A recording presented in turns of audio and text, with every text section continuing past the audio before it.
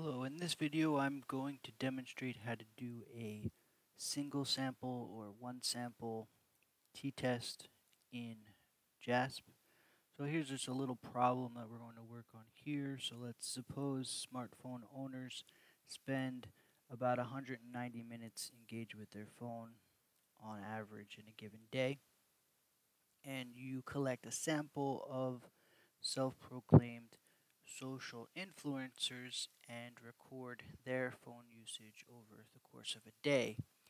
And we want to see, is there a significant difference using alpha 0.05 two-tailed between the population that we've sampled from and the general population of smartphone users. So here we're going to be comparing 190 minutes to whatever the mean is in this sample, very small sample of just 10 social influencers.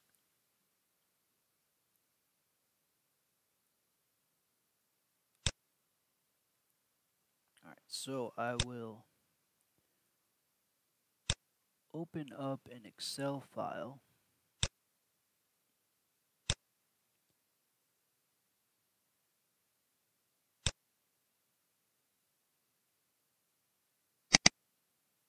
And the Excel file has the data from the table. And I'll simply go to t-test, one sample t-test, and I'll make sure that I enter in the variable that I want to compare, which is minutes, and also enter in the population mean, or the point that I'm comparing the sample mean to, which in this example was 190 minutes.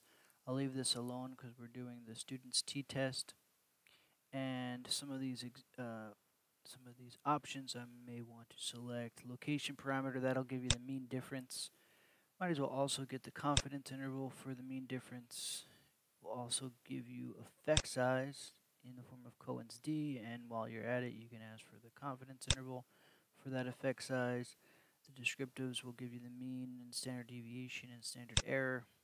And we can also ask for a plot, which isn't terribly useful here, but we'll ask for it anyway.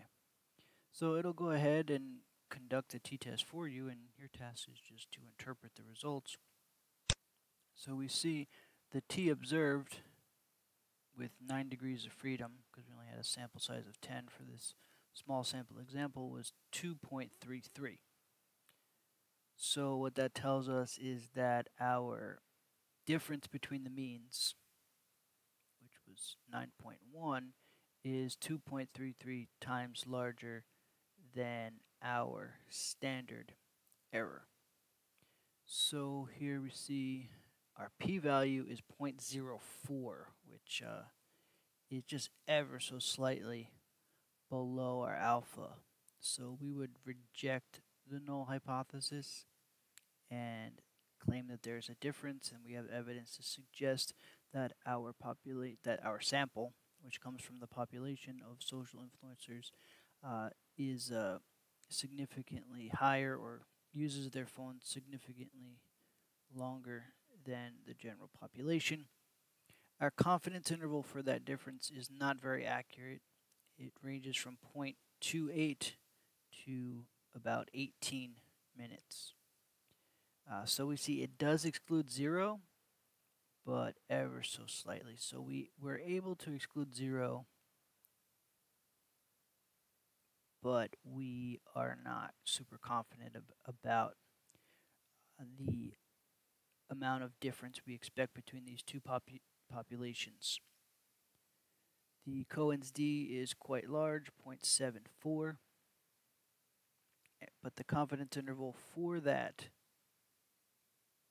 effect size measure ranges from very small to enormous, so from minuscule to enormous. So we aren't very confident about our estimate. Of course, we only have a sample size of 10, so it would be difficult to be confident.